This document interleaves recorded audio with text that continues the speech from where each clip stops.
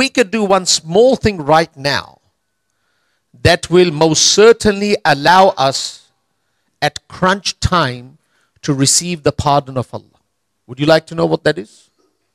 Would you like to know what that is? Pardon people. How easy is that? Forgive people, Allah will forgive you. And I'm not making this up. This is from the hadith. Irhamu man fil ard yarhamkum man fis sama. Irhamu man fil ard yarhamkum man fis sama. One of the most beautiful ahadith. Sound. Have mercy on the inhabitants of earth, and Allah will have mercy upon you. What does this mean? So the scholars have studied this statement of the Prophet of Allah, and they have deduced this principle. And I've said this many a times, and Allah allow me first and foremost to practice it, and then all those that are listening.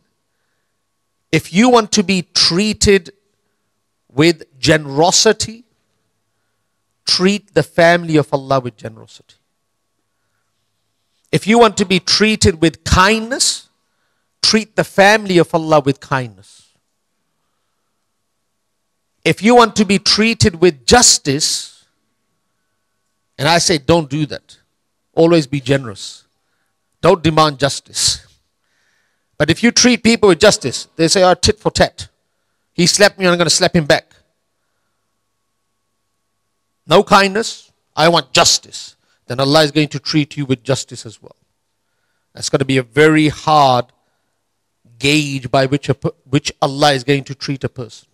You always need the mercy of Allah, the generosity of Allah, the grace of Allah, the karam of Allah.